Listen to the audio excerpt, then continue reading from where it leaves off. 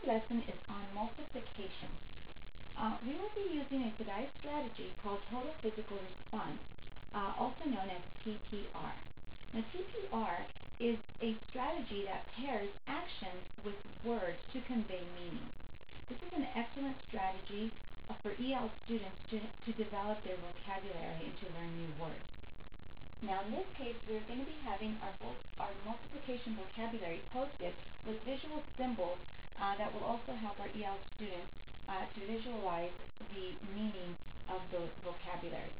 Now, in this case of TPR, we're going to be pairing an action with these words.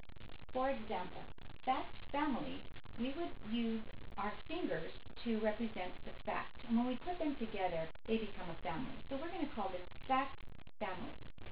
Now, for factor, we're just going to use the actual factors with our fingers to represent the numbers. In this case, we have 5 and 3. For product, when we put these numbers together, they give us our product. So we're going to represent this with our hands together as our product. Our times will be represented by an X, just like the symbol for times, and our equal sign will also be two hands together.